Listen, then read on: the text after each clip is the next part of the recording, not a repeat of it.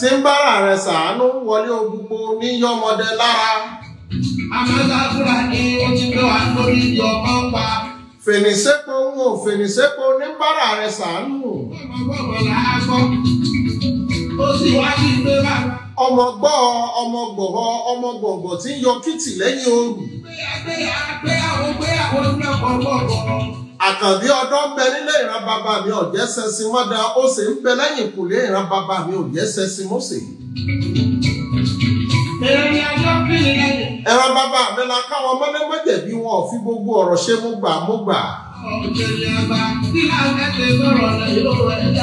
Adé orí báyìí ni wọ́n fi ń mọba èjìgbàrà lẹ̀kẹ̀ níta wọ́n ti gòyè. Ẹran àkókò ni wọ́n ní ká gbẹ́dọ̀ ìran láǹtakùn ló ní káràn wú. Ẹran yínníyínní wọ́n jọ lọ́jọ́ ṣe àràmàǹdà Ọlámilékan mo rí ọmọ yín bẹ̀. Ẹran kan wọ́n jọ lọ́jọ́ epo òsèlé. Ẹran agbe wọ́n jọba nínú ìdárò. Ẹran lọ́sùn wọ́n fi tàlùkò síwájú lékèlékè ló jọba nínú ìkẹfun níní. Àkànbé wọn tún ti dé. Nítorí wọn kì í mú ọ̀rẹ́ kì í tán lé aláró wọn wí wọn sò ní tán lẹ́nu alákànbí. Ikú tí ń bójú ẹni òfin láti pa fún ni. Kàlífà mi. Lọ́lúwa ń dẹ́rọ́ sílẹ̀ o. Ọmọ bàbá mi. Àwálù. Rasulun minal Mawla wa Adam lam yakun rasulun minal Mawla muka'ilun lam yakun. Allahumma salli salatan kamilatan wa sallim salamatan ala tan'alu bil qad wa taghfaru bil qurab wa sunnata bil ragai. Àkànbí gbọ̀ tún yọ gbòsì yọ gbàgbèdè méjì lọ. Mo kẹ́kọ̀ọ́ lọ́dọ̀ àwọn àléfà mi Musba. Kó tó di pé mo ta gbagba yíká lé mo ta gbagba yíká oko. Olúwafúnkẹ́ ọmọọba Láyọ̀ Adéṣínà.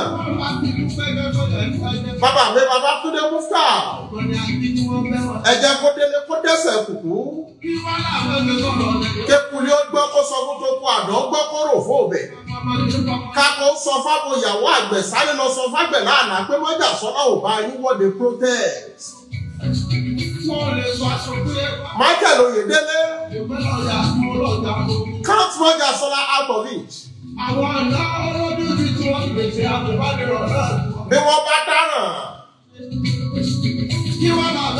Àrùn tí ń dáràn ní ọrùn ẹlẹ́sẹ̀ méjì ni wọ́n dá sí. Ọmọ ọlọ́mọ ni wọ́n rán nílẹ̀ lẹ́yìn. Bí nǹkan kan bá ṣẹlẹ̀, àwọn tí wọ́n lọ gba ìjọba nípínlẹ̀ Ọ̀yọ́ lọ́jọ́ ọjọ́ sí. Kálá tètè ké wọn ní dárúkọ mọ́jà sọ́lá sí o. Òun ló já tètè máa pariwo pé mọ́jà sọ́lá ò bá wọn ṣe protest. Nítorí lọ́jọ́ tó ní kájọ ṣe rálì kí gbogbo wa kájọ mọ̀ ń bẹ̀. Ẹni tí ò sí ń bẹ̀ kò ní sọ bí wọ́n ṣe pín. Lọ́jọ́ kìíní àná Ẹdẹ́yẹsí ni. Ojú yín wá tó báyìí ẹ wá wẹ́ni tẹ́ jọ láǹfààní àjẹgbodò tí ń wẹ́nu kúra. Bí wọ́n bá wí tán fún àwọn Yorùbá nation ni wọ́n dà nǹkan lẹ̀. Àwọn ni hooliganism. Olórí burúkú lọmọ ẹlòmíì. Mo sì ń jẹ́ másà yìí lẹ́kẹ̀ẹ́ tí ní.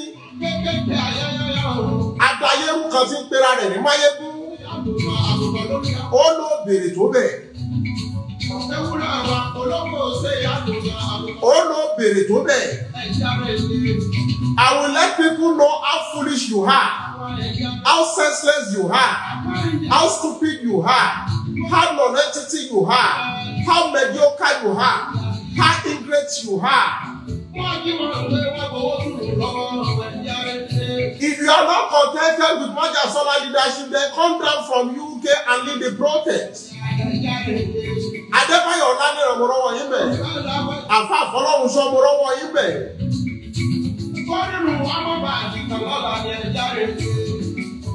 Kàtìkàtì.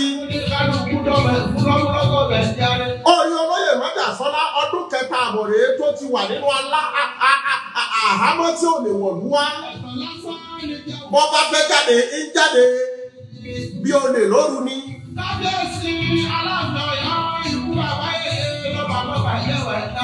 Olóyè Májàsọ́lá ọdún kẹta rèé kò lè fojú rí àwọn ọmọ àwọn agan bá fẹ́ pa sọ̀rọ̀ ó dorí pénípéní bọ́ bá ṣayé tí ò tí ì sí fóònù bó la ṣe fẹ́ rí Májàsọ́lá gan.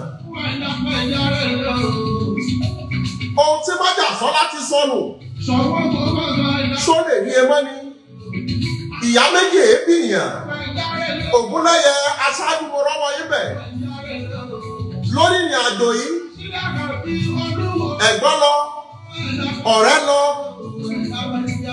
ìyá tó bí nínú náà fàyè sílẹ̀ ó kò ní ọ̀run lọ ikú ló yọ ọwọ́ ìyá láwo kò ló wọ̀ jẹun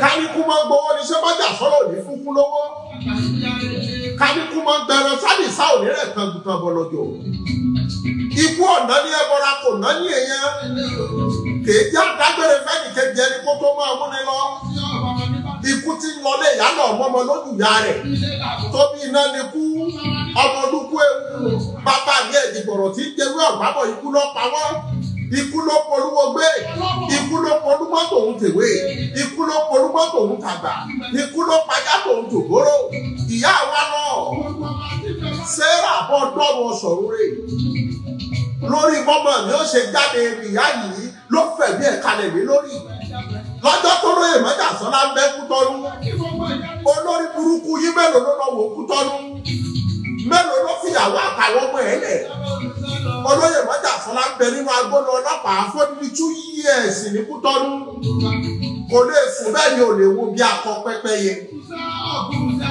àwọn mọ́tò olówó iyebíye ń bẹ nínú ilé kò sẹ́ni tó gbé jáde sẹ́mi ni wọ́n ṣàná sí ọmọ àwọn olórí burúkú jàtìjàtì olórí burúkú olófò wọ́n pè ọ́ dìdèrè oníṣùgbọ́n ló ń jẹ́ àti dìdèrè àti sùn ẹ̀gbẹ́ ọmọ ìyá àgbọ̀ kan náà ní gbogbo wọn Bọ́lájídò ní bàbá tó bí wọn lọ́mọ orí oníwọ̀ ìpàlódú ó ló béèrè tó bẹ̀. orí àwọn àkókò tí mi ò lè sọ̀rọ̀ wà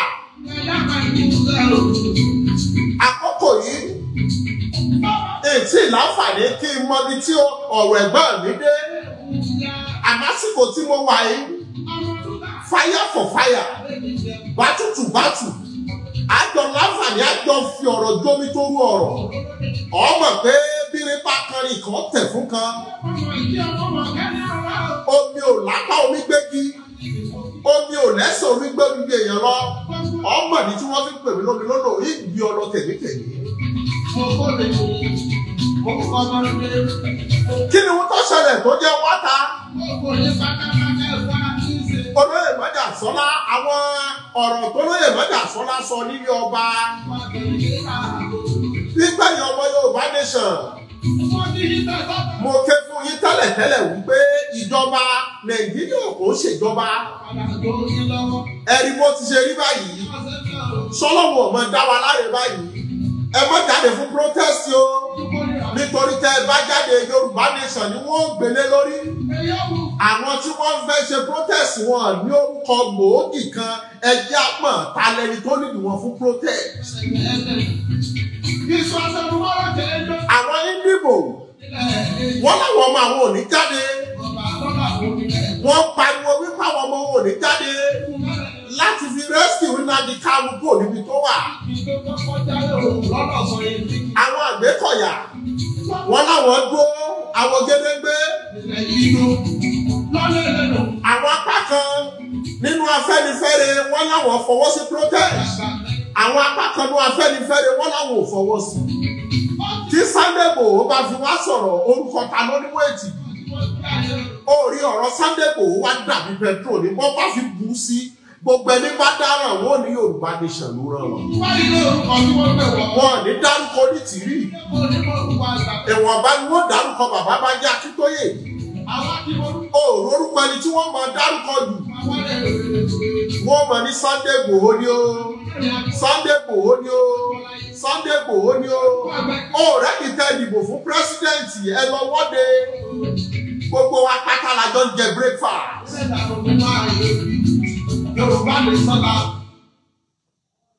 Gbogbo wa pátá la jọ ń jẹ breakfast. Ẹ jẹ́ dá orin dúró. Ọ̀rọ̀ yìí kìí sọ̀rọ̀ èèyàn kan. Ló fi jẹ́ pé akékèké anyányányá wípé ohun tí wọ́n ń pè Nàìjíríà wọ́n Nàìjíríà gbèsè ti wà lẹ̀ wọ́n ti baptize structure tá a gbé wọ́n Nàìjíríà lé lórí kò ṣiṣẹ́. There is impact, there is not balance of justice. Kò sí ìdájọ́ òdodo. Bí ìdájọ́ òdodo bá wà èèyàn kówó jẹ kí wọ́n lọ ti àyábẹ̀rò mọ́nu yàrá kó mọ́ sẹ́ni tó lè gbé. Àwa sọ fún yín pé ẹ gbọ́dọ̀ dìbò. Àwọn èèyàn bú lákòókò yìí wọ́n ló gbowó lọ́wọ́ Tinubu ni. Mo ráwọn tí wọ́n ń tẹ̀lé èmi lọ́kàn tí wọ́n pè mí pé kí n bí olóyè mọ́jà sọ́lá kó ṣe 1 minute video wípé ẹ̀yin ọmọ Yorùbá ẹ dìbò fún bàbá Tinubu. Mo sì láǹfààní mo pe olóyè mọ́jà sọ́lá pé kí lẹ rí sọ̀rọ̀ yìí ó ní láyé ṣínà dìbò fún tàbí ní tèmi pẹ̀lú Tinubu. Àkókò yìí làwọn omíyalé ni wọ́n lọ ṣe sọ̀pọ́ọ̀tì fún bàbá Tinubu. Wọ́n pè mí èmi mo sọ fún olóyè mọ́jà sọ́lá pé àwọn lágbájá báyìí tàmẹ̀dò báyìí wọ́n gbé gbèsè kan wọ́n nítorí pé táwọn bá ṣe bẹ́ẹ̀ wọ́n lè fi yín kalẹ̀. Èsì tó fún mi lọ́jọ́ náà lọ́ọ́ ní bẹ́ẹ̀ náà bọ́ ọba fi dán o màá kọ̀ lábúrò mi kí ni tiẹ̀ pẹ̀lú gbogbo yẹn. Ọlọ́run ló fi mí sí ibà Ọlọ́run ló fi mí síbi ìlọ́fọ̀kẹ́ balẹ̀ bí màá ṣe jáde oyún ọlọ́. Èsì tó fún mi lọ́jọ́ náà lọ́wọ́ mọ́ débẹ̀ ọ wọ́n pé ìwọ náà ẹni kọ́ mi lẹ́yìn ẹ̀ tí wọ́n bá ti débẹ̀ wọ́n ti mọ̀ pé yín ọ̀kan mi yẹn mọ́ débẹ̀ rárá. Èsì tí wọ́n fún mi jọ́ náà lọ́hùn mi. Ṣé kó mi yálé padà sọ wípé lóye ní káwọn ọmọ lọ. Ṣùgbọ́n àwọn wò pé káwọn bá tọ̀ ọ́ àwọn ọ̀rọ̀ náà wọ́n tọ̀ ṣé wọ́n rọ́nà púpọ̀. Tá a bá kà ní ìsìn ó ti lé lọ́dún kan tí bàbá Tinubu ti wà ń bẹ̀ ṣé wọ́n ti rí Sunday Igboho lẹ̀ ṣé wọ́n ti gbé bágò kúrò lórí ẹ̀ ṣó ti rí l'Àbújá tí olórí burúkú kan wá sọ pé Sunday Igboho ṣiṣẹ́ fún Tinubu ni òfò yóò jọ ṣe gbogbo yín àti bàbá aláṣọ funfun àti wọ́n máyégún orí burúkú yóò jọ jẹ́ ti. Leave Sunday Igboho alone. If you are not contented with the way Sunday Igboho is doing his own agitator, why don't you come out and lead the protest? Must Sunday Igboho follow your shoes? Must Sunday Igboho follow your order? Who are those behind this protest? But Sunday Igboho was a meeting. It never occurred. What brought the protest? Who are those behind it? Kò sásọyé pọ̀. Ṣé yẹn ni ó wà ní ó yá o? Ẹ̀yin Yorùbá nation ẹjọ́ ìwọ̀n. Who are those behind it? And they said, you can protest if you like, but it's less concerned. And any Yoruba agitators is less concerned. Bí Yorùbá agitators bá fẹ́ ṣe protest tí àbò fẹ́ ṣe rally, ó yàtọ̀. Kí ni Yorùbá agitators fẹ́ ṣe protest lé lórí? Nígbà tí è ṣe pé àwa la dìbò fún wọn. All those who vote, you are free to protest for the government you voted for. Sunday Igboho is less concerned about the protest. Kálá ake lọ́jọ́ kìíní àná táwọn onítìrí lọ gbàjọba tí wọ́n pera wọn lómìnira. Ayé ó ti mọ̀ pé a ti ń sọ. Ẹ pín ètò yìí kó dé gbogbo ibi tó dé James Ọlájídé mo kí í bẹ̀. don't you? Ekiawo, although Sunday Igboho has paid a lot of ultimate prices, his house was burnt down.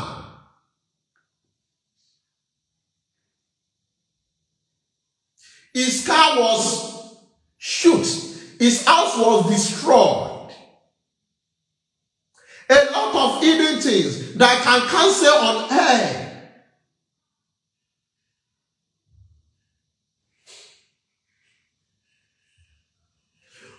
Let me come this way. Although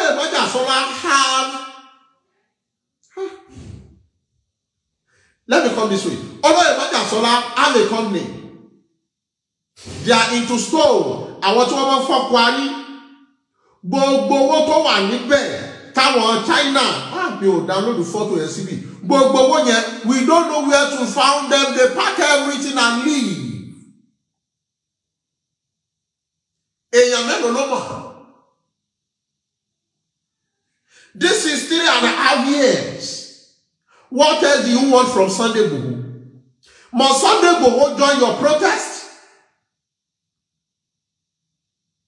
Someone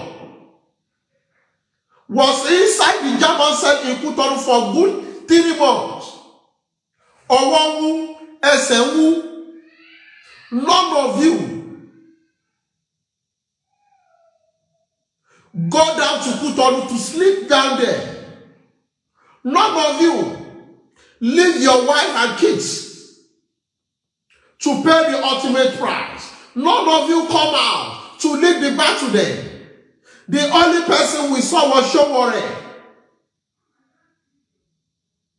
Showore participated very well for the freedom of those who are packed in Oloye Sunday Igboho's house. Mayebu, where were you then? Where were you? You are busy enjoying with your wife and your little kids. You are making money out of the content you are creating from Facebook and YouTube. And you call yourself a warrior, or what do you call yourself? If you are not contented with Mata Sola, will you leave him alone and lead the battle? Your name doesn't carry any weight. If you try to put your name on Google, we search for your name. What can we see? Nothing. Press Showore names is on the list of DSS. Press Sunday Igboho's name is on the list of the DSS. Sunday Igboho said if you want to do your own protest, you are free. He's less concerned. Then the next thing is working for Tinubu. He wants to be Tinubu. Out of those boys, Tinubu are in Lagos. Tinubu once said, although Sunday Igboho once said, Tinubu gave him only 2 million. They connected through Ladoja then. Ṣebí àwọn ọ̀rọ̀ yẹn làwọn èmi ló kàn padà ń lò nígbà tí wọ́n fẹ́ dìbò. When Igboho said gbogbo ìtẹ́lẹ̀ fẹ́ dìbò, wọ́n máa gbé wọn sí lórí dànù ni. People started using it against him. Have you forgotten? Are you asleep? Then he said he's less concerned about the protest. You started blackmailing, lying against him, saying all sorts of rubbish. Oh no, be it okay. Leave him alone. If you want to lead the battle, you lead the battle. Igboho has failed more than enough. His children could not see their father for donkeys of years. A famous wealthy man is now running helter-skelter from one place to another.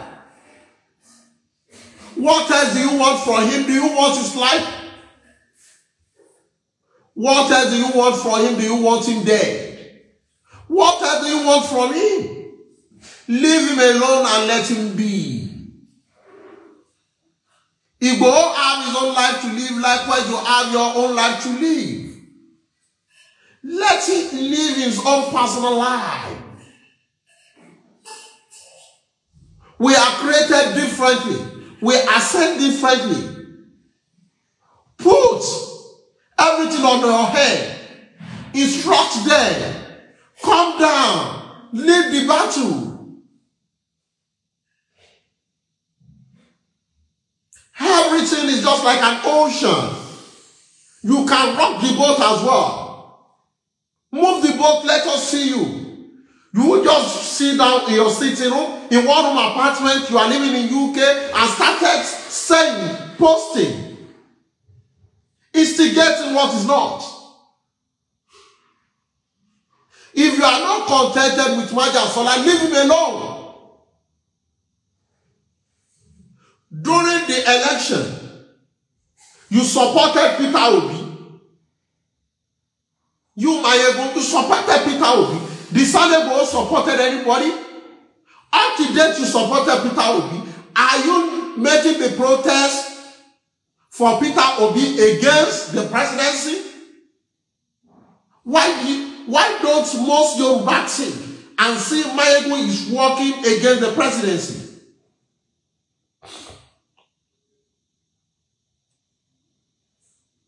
If you want to make a protest, if it occur and turn against to be violence, who are you going to point finger at? Who are you going to point finger to? Leave Igboho alone. Let everybody bear his cause, bear his name. I was trying to talk to Oloye this afternoon. He said, Shina, can you say, Tàbá ní káwọn èèyàn jáde nísìn wọ́n máa bà kan jẹ́ tó bá bà kan jẹ́ nísìn wọ́n ní Igboho àbọ̀mọ̀ ni wọ́n lè lóyún òòrùn àwọn ìyá onítìrí yẹn àwọn woman kan wà gbogbo tí wọ́n fi ṣe ayé wọn ṣe nílùú òyìnbó ilé wọn ìjọba Ọ̀yọ́ ti gbẹ́sẹ̀ lé àwọn ìyá rẹ̀ sọ̀kọ́ ni ó ní woman ẹ̀ brainwash wọn ni wọ́n ti gbẹ́sẹ̀ gbogbo ohun tí wọ́n fi ilé ayé wọn ṣe wọ́n ti wó gbólé ẹ̀ ọ̀rọ̀ sọ́yìn nìyẹn ṣínà ilẹ̀ parọ́ fọ́ ọ̀gọ́bùrò mi ni wọ́n ti wó gbólé ẹ̀ ìjọba Ọ̀yọ́ ti gbẹ́sẹ̀ lé gbogbo ẹ̀ àti èmi ò tí mọ̀nà ta fẹ́ rìn lọ nísìn pé kọ́jẹ̀ fún wọn nílé ẹ̀ kọ́jẹ̀ rìbíù rẹ̀ padà wọ́n ti gbogbo ohun tí wọ́n fi ìgbésí ayé wọn ṣe lóyìnbó àwọn yáà yóò ní nǹkan kan wọ́n báyìí ìwọ wo nísìn èmi ni wọ́n ń pariwo tí o máa ń pé gbogbo àwọn èèyàn ètè mọ́ pé mi kọ́ ni òmìnira ẹ̀ tàbá ní káwọn èèyàn jáde ní ìsìnà bàǹkànjẹ́ ìgbóná máa pariwo bàǹkànjẹ́ gan peaceful protest gan wọ́n á ká mọ́ nínà wọ́n náà rówó náà èmi ò ní káàdì wọ́n ni máa ṣe protest ó ti yẹ àmọ́ èmi ò sí mbẹ̀. It's a simple thing. Bear your name. If you know your name has the way to control the masses, control them. Everybody has our own name to protect. If he said he doesn't have anything to do, for good 3.5 years, ẹbẹ̀rù Ọlọ́run ẹbẹ̀rù dájọ́. Ìyá olóyè Májà Sọ́lá kú, kò náwó gbogbogbò kú sọ́wọ́ rẹ̀. Agbéyà yẹn sí mọ́ṣúárì for months.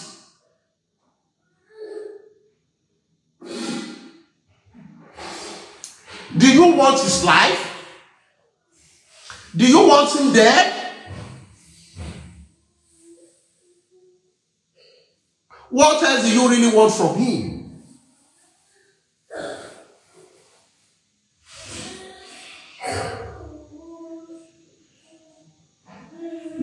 I don't blame Baba. It's not easy. He really tried in Yoruba. It's just that many Yoruba are ungrateful people. Thank you very much.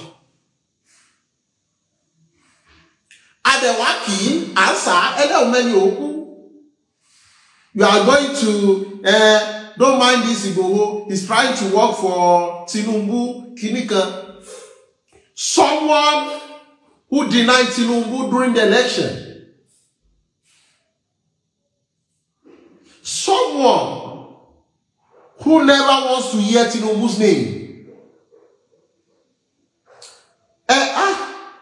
Ẹbí àwọn legacy ọ̀kan lọ́mọ àwọn tí wọ́n jẹ́ èmi lókàn, they will tell you they persuaded me a lot.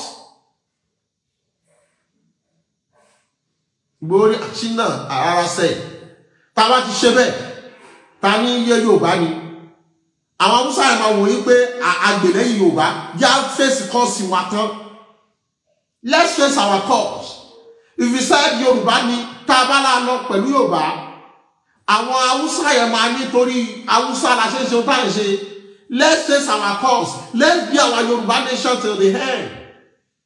That is what olóyè mọ́. Àwọn ọ̀rọ̀ tó ti pẹ́ ni mò ń tú jáde fún yín. What else do you want from me? Do you want him to is still in jail up to date?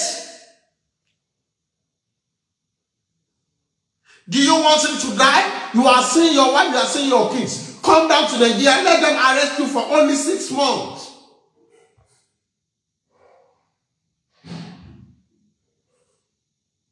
Do you know how many years Showore international passport was seized by DSS?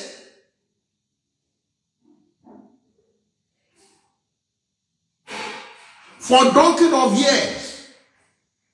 Showore could not travel to see his wife and kids for many years. Wọ́n ṣẹ̀ṣẹ̀ gba kíní yẹn ní inú ọdún yìí ni gbogbo ìgbà tí Buhari wà ńbẹ̀ gbogbo ATS yẹn ó rí international passport tí Showore ọwọ́ àwọn DSS ló wà. A lot of people are gullible, are senseless, are fools. That is why Showore could not travel. Ìrìn àjò ojú Àbújá sèkò lọ. They are monitoring him up and down. Ló fi jẹ́ pé gbà tó travel lọ UK, àwọn èèyàn ṣe party, they are very happy, the family are very happy. What do you know?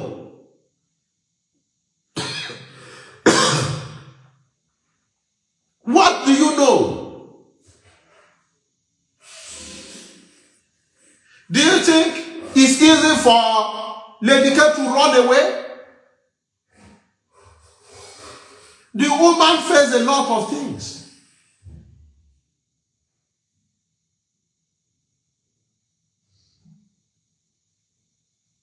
And what are you insulating? You never paid a dime. You never made any sacrifice. Your sacrifice is not just sitting on air, sitting on Facebook, sitting on YouTube for docking of hearts. What impact has that made? What impact?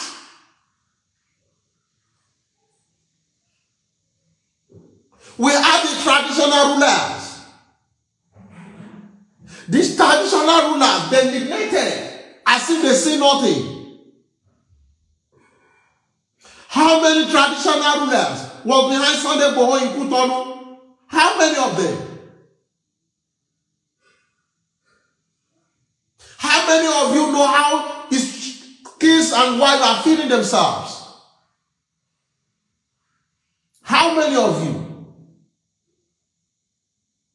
Let Igboho be. You are free to protest. Leave Igboho and Yoruba nation out of it.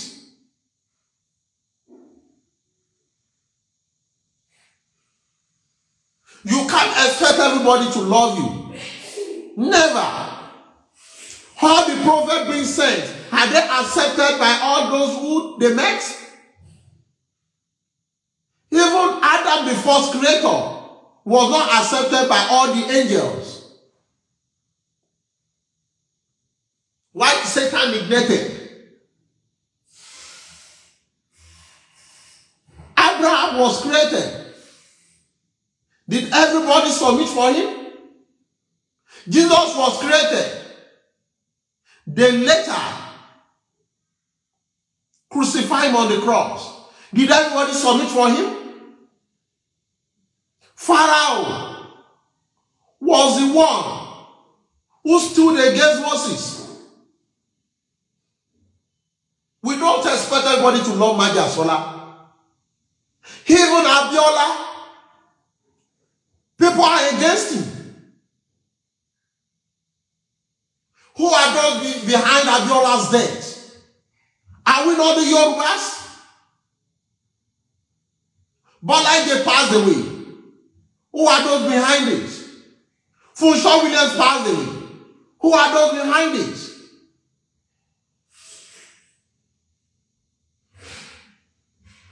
Igboho was raided in his house. Who are those behind it? His house was burnt. Who are those behind it? Senseless fellow.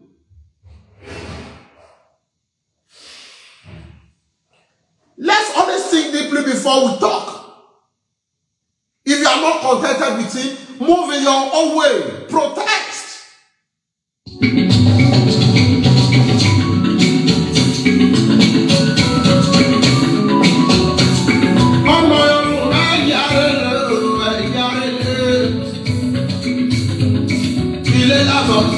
Ayé ìjọ kan ti kọjá o. Ayé bàtẹ́ sọ̀rọ̀ tí wọ́n mọ wò yín níran. Ó ti lọ.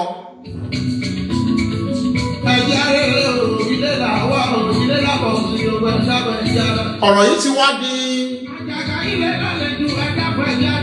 oníbàárà tó gbégbá bàárà tó gbọ̀nà bàárà lọ tó lọ pàdé abíárà. Ọ̀rọ̀ yìí ti di onígẹ̀gẹ̀ tó lọ fásòpá gẹ́gẹ́ ṣe gẹ́gẹ́. Ọ̀rọ̀ ti di bàtà ó jákò ó dì kalẹ̀. Bọ́sọ̀pá ti já ó dọ̀pá. Gbogbo ẹni tí ọ̀bá bọ̀rọ̀ sọ kó lọ dẹnu ẹ̀ lábùrì. Táńtọ́ máa kú wárápá wájú ọmọ akú yányán. Gbígbé sí ayé olóyè Májàsọ́lá ọ̀bá tí Ọlọ́run gbókó bòmí náà. Mélòó nu yín ló wọ́n kó Fúlàní?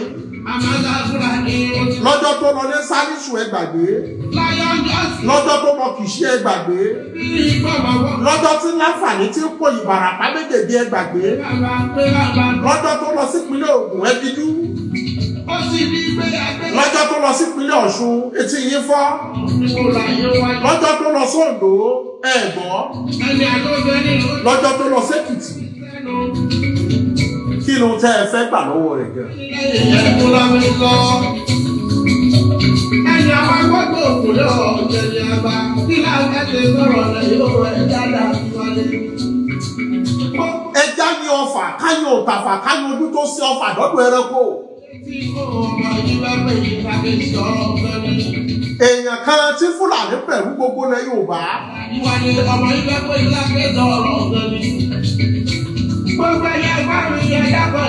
Májàsọ́lá tí wọ́n ń gbọ́ wùrúwú rẹ̀ kó ń bọ̀ lùrú. Tí gbogbo Fúlàní ń bèrè pé ṣé yóò lọ ní àbí ó sùn. Ó kọjá kan gbogbo wọn tún sá kíjokíjo. Òun ló lé Fúlàní bí kórè bẹ̀rẹ̀ ikú sí. Àdìsá ló lé bòròrò wípé kó kẹ́rù rẹ̀ kó gòkè Ọya náà. Ẹnu ìgbà tó bẹ̀rẹ̀ sí ní pariwo. Àwọn mèyàtì á làwọn pariwo èèyàn méjì. Níjọ́ wo ni Fúlàní sọ̀rọ̀ yìí? Tí wọ́n láǹfààní tí wọ́n sọ pé Máyégún kan bẹ́ẹ̀bì kan. You are ephemeral. You have no impact. Nobody knew you. Àwọn bàbá wa tó dàgbà ẹ̀wọ̀n kéjọ. Bí Igboho bá mi sọ̀rọ̀ pa Fúlàní láàárọ̀ yìí. Gbogbo àwọn Fúlàní ó sáré fi ọ̀rọ̀ léde láàárọ̀ ọ̀la. Ìwọ wèrè tó ń sọ̀rọ̀ yìí sọ̀rọ̀ lódìdí oṣù kan wọn ní kàwọ́kú. Don't be a noisemaker, be a voice. Igboho is a voice, not a noisemaker like you.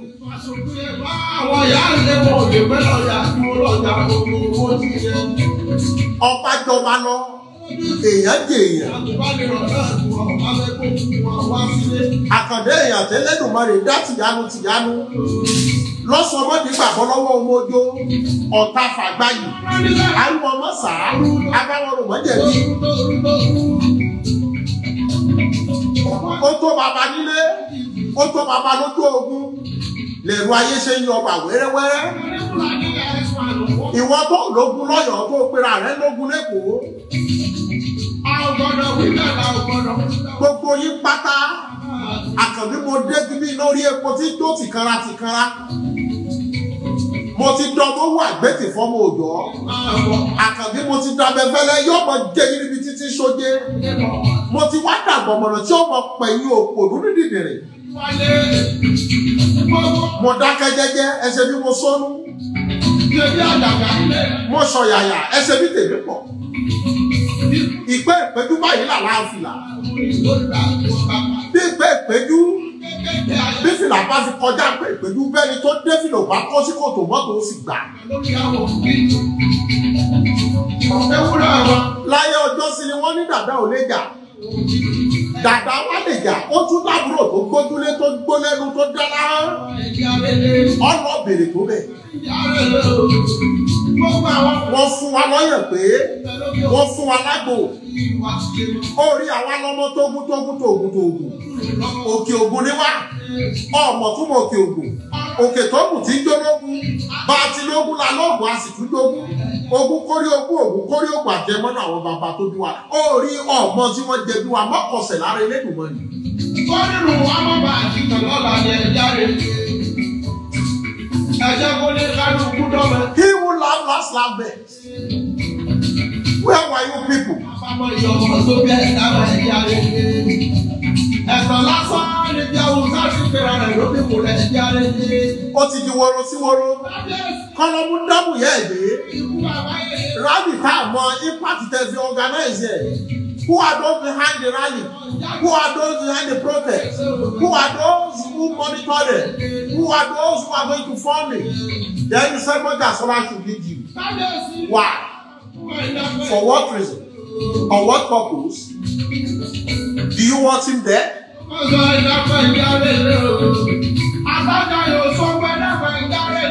Bisola and Dami, they just graduated. Ẹ jẹ́ kí bàbá ọlọ́mọ ó jẹun àwọn ọmọ.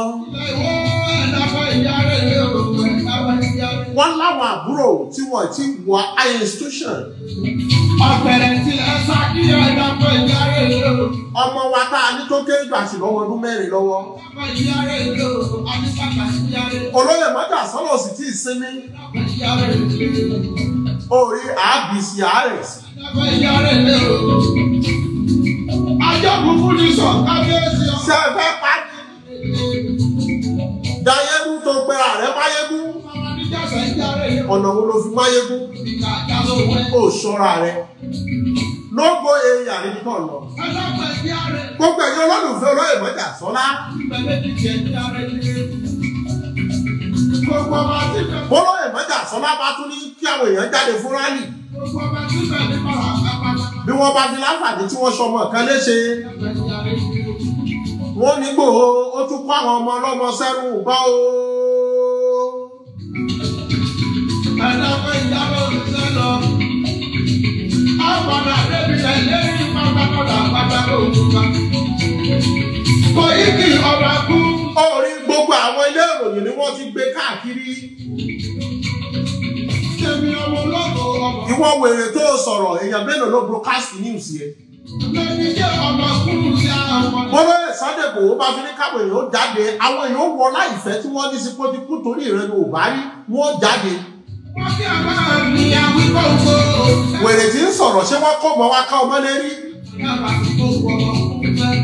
Òpòrún tí ń sọ̀rọ̀ owó orí náìtì ló dúró de.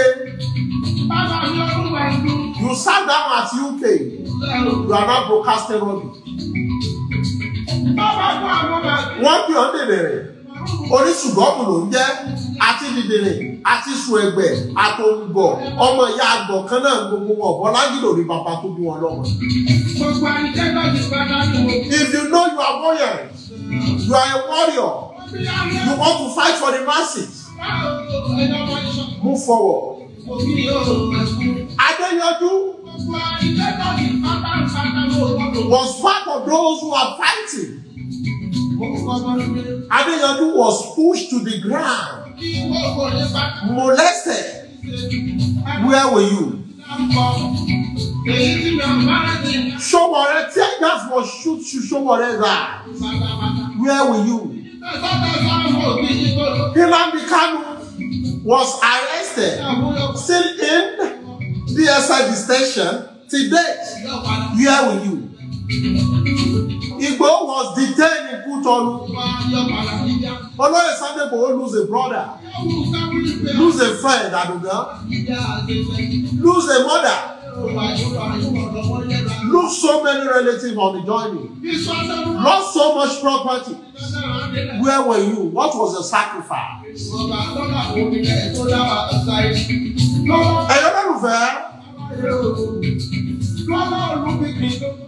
Uncle Benjamin, we Yorubas only listen to what Oloye Sunday Igboho says, and what he said is okay by us. Thank you very much, I promise.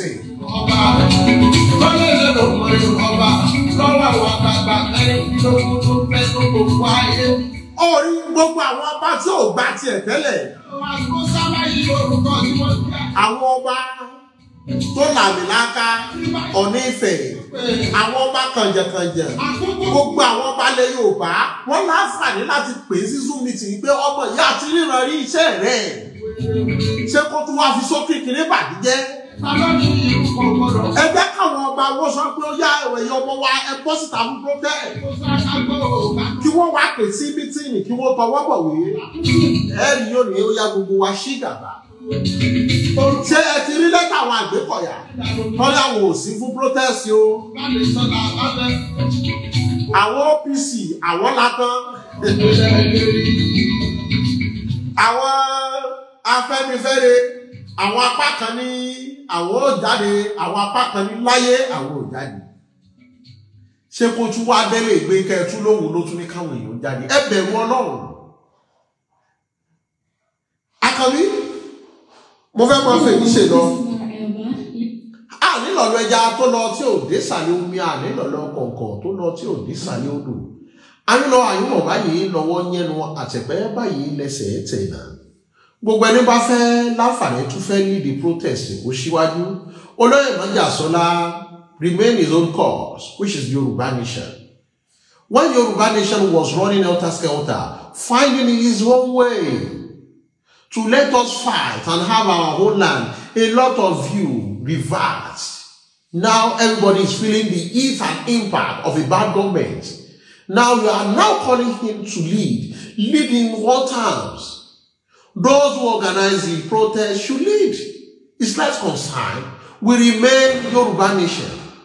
And we are fighting for our cause. That is where we stood and we stand. Igboho is out of it. And I think Koiki has also released a statement that we are for Yoruba Nation. And I see Babekiti has also did a program. I see Saidiri update. I see Yawadara update also. We are for Yoruba Nation. We are less concerned about the protest. Those who voted for the hope should feel the impact of the hope. So you have hope in this government, then feel the impact. Àkànbí, mo fẹ́ mọ fi ìṣe lọ. Ó dàbọ̀ yín bàbá, ó dàbọ̀ yín màmá, ó dàbọ̀ yín ẹ̀gbọ́n, ó dàbọ̀ yín àbúrò. Bó bá ti yẹ jẹ́, o tún lè padà wá lálẹ́ àbí kó jọ̀la. Ó dàbọ̀.